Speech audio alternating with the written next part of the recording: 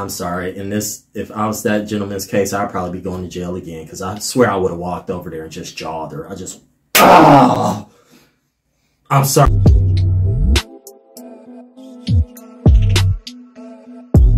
Hey guys, and welcome back for another video. So today we're going to be looking at this viral moment that happened on Paternity Court. I'm going to tell you a little bit about it. The guy ends up not being the father, but there's a huge kicker, right? Yeah, that seems to be the case in a lot of these episodes, but like, I think that's what makes it watchable. Anyway, there's a kicker, so make sure you watch to the end. Don't forget to like and subscribe, leave us a comment, tell us what you think about it, but let's get started. Hey guys, really quick, I just wanted to let you know that this video is a little wonky to avoid copyright strikes. This video starts brutally with this confession from Mr. Manser, leading to drama in the court. 12 hours of my life cost me 5 years in the Department of Corrections. She was a friend of my aunt. She was best friends with my aunt. We all lived in the same little community. She lived across the street. I knew of her, I've spoken to her. But as far as intimacy, we was together one time, and I hate to be crude, but it was a one-night stand. I don't care what your version was. I was far from a one-night stand. Living across the street from each other? Far from a one-night stand. My wife's going to be upset because I live across the street from somebody I'm not dating. Oh, if I was your wife, I wouldn't trust you for nothing. I don't think after all of this that has transpired, it really matters whether it was a one-night stand or a two-day trip. My biggest concern. The point is you all had a sexual relationship at some point, so there is a possibility that he's the father of your son Dylan. Possibility. Okay. I didn't find out anything about the child until I was served with papers in 1995. And so you showed up for court, and what happened? No, I wasn't able to show up for court. I was completely on the other side of the state. Then, some more stories about the whole situation. I was indigent. I was living at my mom's, didn't have a job at the time. So I didn't show up for court, and I was named a natural father by default. And then what happens? And then I was charged criminally for not paying the child support that was ordered in the default judgment. So how did... Wow, that's a lot so far. Basically, you got a situation where this guy is sleeping with this woman one time years ago, and for whatever reason, she decided to, I guess, keep the baby, even though they didn't have a relationship, and that's fine, whatever. But she took him to family court, and it looks like we're gonna see some more to go here, but it doesn't sound like from the beginning he thought he was the father. You know what? I'll watch a little bit more before I say anything. How did you get arrested? That came 3 years later after I still didn't pay child support, still unable to pay. I still had doubt. I've never, to this day, thank God for your show, or I'd never know for sure whether or not I was the natural father. Never. If you would have showed up for court, I couldn't show up for court. Why? You made a face with that. Why? I wonder at what time period was this? Because, I mean...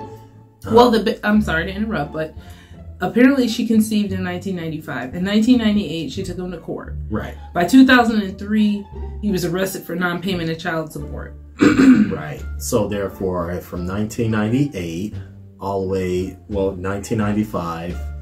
But I guess maybe he claims he didn't know about the child until she came to him so in wait, we got 1998. 1995 to 2003. So almost 10 years. So you tell me within that 10 years, you were doing so poorly, or you just had so many things going on that you couldn't take a DNA test.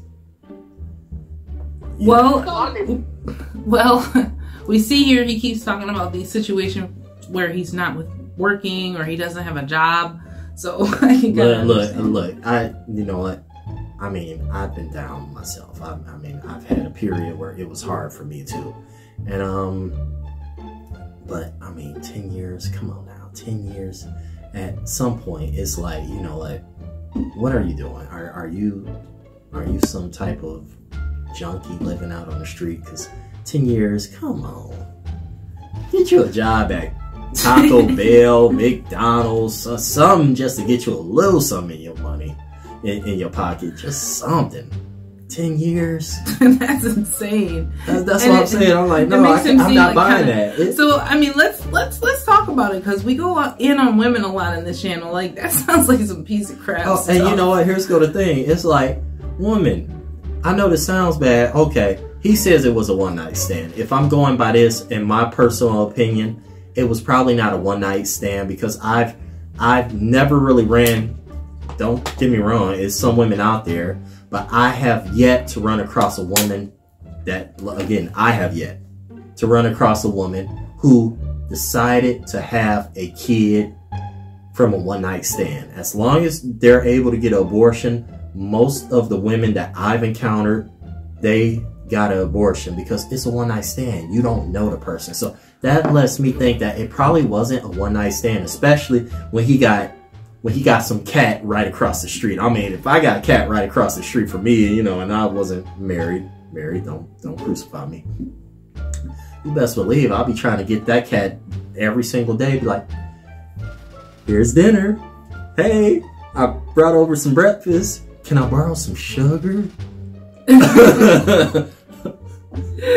You know what? That actually does make a lot of sense when you put it into perspective like that. Unless, we'll play devil's advocate here, what if the one time they did it, there was something that was wrong about her? You know what I'm saying? Like, can't you say that you can just hit it and quit it? Like, after one time, sometimes something is just so wrong. But again, that's why, like, maybe something might have been wrong with her mentally.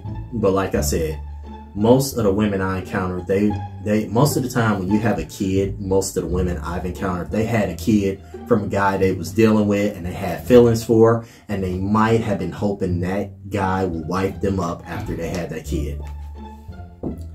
Yeah. So let's go ahead and watch a little bit more. Would have known. I couldn't show up for court. Why? There's a lot of people. I got there. Well, you live in the same town. Well, I got there just fine. I'm sure you did. I wasn't busy running away from everybody. Did you? That's right. You didn't pay child support for about 8 years. Quit telling them it's 3 years. It was about 8 years. The court order was 1995. I got arrested in 1998, so that's 3 years in my calculation. 12 years. And then when I went to prison for 5 years, when I got out of prison in 2003, I paid child support from that day until just February of last year when I lost my... Mr. Manser admits this to Judge Lauren regarding his case. The pain that you've endured and what you've gone through is in part because... my stubbornness. He calls it stubbornness. I call it brokenness. Stupidity. I call it stupidity. Well, yeah. I mean, brokenness of nature, because for you to feel like you will never receive these benefits of life by, you know, good employment and maintaining some level of lifestyle. Look, he must think very poorly about himself. Look, I mean, it doesn't cost that much to get a paternity test. You know, $100. Well, you know what? I'll even say, look, because it was back then, so I'll even say maybe $300. $300 is cheap compared to what 18 years of child support. If somebody was to say pay $300 or pay 18 years of child support, they'd be like, "Here you go," and I give it to them with a smile. Yeah, you know what? Hey, exactly. He needed to get that paternity test from right off rip. And any guy that has question about a child, you know, I mean, just judging by things that we see on YouTube nowadays, it's just best to get it checked out. And I mean, even if you needed to get our son checked out for whatever reason, considering what's going on in this world, I would understand. And I got no problem with it because really, I know what it is. Definitely. But, you know, I mean, you know, there's so many stories we see on YouTube where stuff is like so messed up for guys. And this is one of those stories where it's like, I really feel bad for this guy. But at the same time, he could have avoided it. It's like you feel bad that the system got him that way. If anything, what makes me angry isn't really, is more the system. But I don't feel bad for him because it's like, I say this to women, and I say this for guys, it comes a time where you have to be a little bit proactive and accountable for your own actions and accountable for your own decisions. So I mean, if it's something that can mitigate risk, why not take it? I mean, simple as that. Yeah, I mean, oh gosh, it's horrifying to think about, like 5 years of your life going away for like a kid. And, you know, you're being... And he's broke, so you know he didn't go to no federal prison. So I bet you he kept that soap tied around his neck. Oh my gosh. And you know something that does happen? I'm not even going to lie. Like, I watch documentaries, and I was watching this one on, you know, guys that end up being the quote-unquote bottoms in prison. And, like, usually they're like this guy's demeanor. It's like, you're not super strong looking, and you know, he looks like he may have been a drinker or something. I don't know. Like, in order for you to be safe and successful in a prison, you have to affiliate yourself with people. You do, because you will need protection, because at any point you got all these groups of people, and they're bigger and they're stronger because they've been there for a while, so they've been pumping iron. So it's like anybody that they want to make their quote unquote, we'll just go ahead and say it, bitch, they will do it. Like, they will do it. And I was watching this one where it was like this black guy, I'm not even gonna lie, I can try to find the video and maybe I'll find the clip, but he was like straight up like basically the white guys just be the people that they choose because they tend to just be weaker in prison because of the number of people that's there. But anyway, let's just go ahead and keep watching. Let me just say this. I've heard recently that the booty warrior got out, so yeah, I wonder how that's going to work for him if he actually did get out. If anybody know what the booty warrior is, or should I say don't know, look it up. Or watch Boondocks. It's true. Thank you. And you are a living example of that. And it needs to be known out there. So now as you're being hauled off to court, you're still adamant and you're saying, I'm not the father of this child. I'm saying I've never been proven to be the father of this child. Judge Lauren then discloses the content of the first DNA test result done. I do see that for alleged father, it's entirely blank. That's right. Meaning there is no social security number. That's right. There is no address. She forgot to put that part in there. There is no information about you. It's all blank. There's no picture of you. There's no photograph. She didn't have that information. That's right. Exactly. So obviously your contention that you didn't show up, you weren't there for this particular test is true. Right. Because there's no evidence that you were there on that day. Right. We've established that. Thank you. We do, however, see a lab record of a collection taken on May the 1st, 1995, which they claim was you. The drama unfolds. Miss Sear, you're saying that he expressed no doubt to you as to whether or not Dylan was his son until he was around 18? Not until Dylan turned 18. Don't you think the fact that I have nothing to do with it would express doubt? You even had nothing to do with 3 of your kids, including the one I got one right here. Not until he was 13. I got one right now. Yeah, because I was in prison for 5 years. Do the math. That's not 13 years. I'm not winning no awards. I'm here to tell you that I didn't submit a DNA test. At least on my part, he made up for it. Man, I just cracked up because she did say, he's like, not until he was 13. And I mean, it's like, yeah, I mean, can you blame him if he's in prison for 5 years? It's like, oh yeah, I mean, some parents don't want their children to see their father in jail or parent in jail. And some children don't want to see their parent in jail. So it's like, it's kind of funny, but yeah, he could have saved himself a lot of trouble. Yeah, I don't even know what to say at this point. And now, one thing I can say now concerning her, I mean, come on, that's a lie. Why would a guy who believes the child isn't his, unless you're just a retard? But then again, I mean, from what he's saying kind of stupid. I mean, why would you wait until the child is 18 and you already paid, I don't know how much child support bill? I don't think this child is mine. If you don't think that child is yours or even had the slightest bit of doubt, you should get it done immediately. Yeah, that's just crazy that he would wait this long. Like, you know, and he claims like it's about jobs and why he couldn't make it to court. But it seems like you would at some point care more about your future and like your paycheck that's being garnished for child support. Now, see, the thing about the 1995 thing, I don't know how that exactly works in the system. And this is where I say our system is messed up, because technically he didn't sign any birth certificate. So I assumed if he actually had got the paternity test and it proved he wasn't the father, he probably would have been off the hook. That's what I'm assuming, hoping there's just a little bit of faith in the system, just a little bit, just maybe a smidgen of justice. Oh my gosh, but I mean, just think about it. Like, then they got you. Even if you're proven not to be the father, they got you. Yeah, definitely. That's the kind of system we're in. This is just insane. Let's see what else happens. And here's how Miss Sear is feeling. I feel like I have never ever deserved disrespect. I was not the woman that showed up at your doorstep every 2 months. You're going to be my baby's daddy. I have never disrespected you. I let you be and live your life and live your selfish life you've lived for the last 20 years.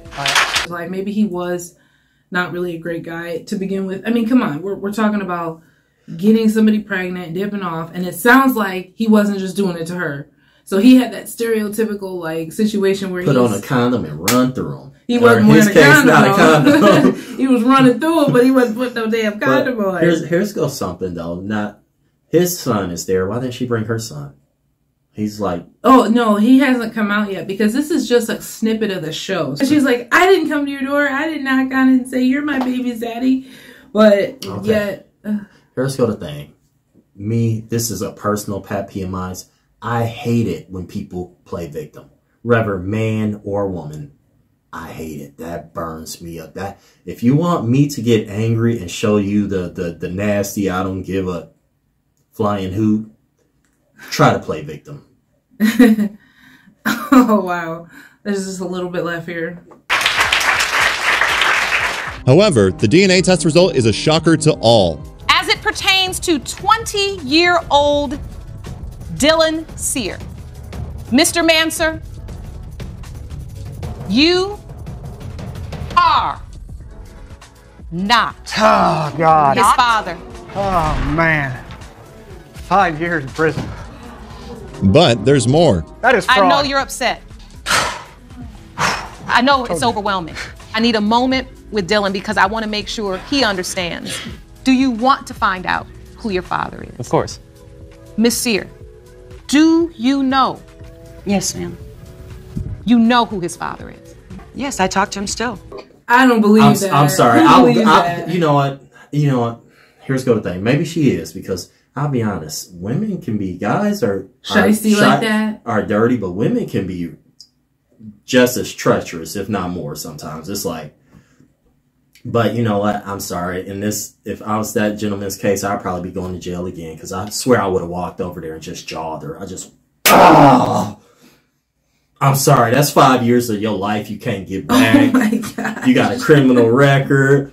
You know he dropped the soap at least once or twice.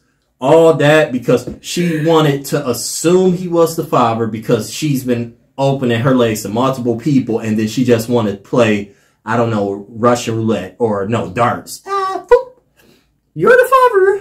So Oh, God. I swear I would have jawed her. And I don't. This is I don't think you should beat women, but come on, that's, you know what? It should be some type of repercussion for And that's why I wanted to do this video, because I wanted to talk to you about exactly that. Because when I watched this, I was like, wow, that's pretty messed up. Like, But not it only did he happens have so to pay much. child support for a kid, for even back child support for a kid that's now 20 years old, and it wasn't even his. So he believed that for 20 years practically, or at least 17, because they said he didn't find out till 1998, or that's when he was served. So thinking about all of that, and then 5 years out of your life in prison, 5 years away from your actual children, 5 years away from whoever you may have been with, 5 years, you can't work, you can't build your career at that point. Like 5 years, a chunk out of your life to mention get yourself that going criminal forward. record you got. Yeah, because when you get out, now that's on your record. So it's not like you can just pick up right where you left off. That's not how it works. I swear I would have jawed her. I mean, and you know, I feel so bad because she's a woman. But you know what? You got it coming. Yeah, that's insane. Like, I'm just at the point where I'm like, you know what? There's a little tiny bit left. I think the judge is going to give her opinion on it. Listen, Get away from my son. he apologized. Go ahead. I know you got something to say, because she was like, get away from my son. Like, yeah. So he was the father when he was cutting that check. That's when he was the dad, huh? He cutting that check. He could be daddy all you want, Right. as long as he paying that check. But once he done paying that check, then it's get away from my son. No, you just mad because all your nastiness was brought to the light, and your son know that you not that faithful woman that you claim to be. That mama's actually a Mama was the rolling stone. mama gets down. Oh my gosh. Oh God. There's a little tiny bit left. And under another breath, he's calling me a liar. You cannot stand there and really suggest that you cannot comprehend why this man would not have any type of ill feeling, frustration, or regret as it relates to anything involving you. 5 years in prison. 5 years in prison. So even the judge had the notion to know, like, this was uncalled for. But you know what? Here's the thing. He could have saved himself so much trouble. The system is out to get you. Let's just be honest. I like man, woman. Men. I know it sounds bad. I believe in equality, but I'm just gonna say when it comes to both genders, it's not favorable towards a man, regardless of what race you are. When it comes to marriage and child support and all that, please be proactive in everything you do and try to protect yourself in any way possible. Because in most cases, the man makes more money in the relationship, and the woman is the one who files for the divorces and all this and that. I'm not even going to say that really, because yes, it could be about money, but it might not be about money, because here's the thing. Now, I've heard, let me know if this is true or not, but I've heard even if a woman makes more than a guy, if she files for primary custody or full custody, then even if she makes more than him, he will still get something taken out his paycheck to help go towards that child. So therefore, I mean, at this point, it's like, it's just about protecting yourself, because you have some people that they will think that you're either weak, nice, they'll try to take advantage of you, or they might think that you have money, or they can sniff the potential that they feel you have to get that money. But in her case, I think she just was younger and probably losing the cooch or something, because she just was passing it around to dudes. You knew he wasn't, like, you know, winning at that time. If he was across the street from you and maybe that age, and then he was already talking about living with his mom, you know, they already knew what that was. And it's nothing like wrong with that if you're doing that at some point in your life, like when you're younger. But when you get to a certain point in your life, you do have to be self-sufficient. And I think due to his poor decisions, and even from the get-go, women, like, you didn't have to go into that, you know, without protection, because we all know what can happen. It's like, just because she lets you, you have to have some type of discretion for yourself as a man. If you don't want to get caught up by women who are shisty and things of that nature, then you have to protect yourself. You know what? I have really nothing else to say about this. This guy was just hilarious. That's all I can say. Yeah, like his whole situation, and the judge kind of felt bad for him, but at the same time, she did call him out on it, like, due to your, and she lightened it up, letting him say stubbornness. But I think it was like stupidity. I swear, that's like, okay, true story, or should I say? I won't say true story. Won't say true story. Well, technically, it's like I heard it from somebody about an acquaintance of mine, but acquaintance of mine was caught doing something illegal. Anyway, they offered him a month of probation, or no, 6 months of probation, or was it a year? 6 months or a year, and maybe 2 or 3 months of jail, because he wanted to get back out and do that illegal activity again. I'm assuming he chose the 3 months of jail.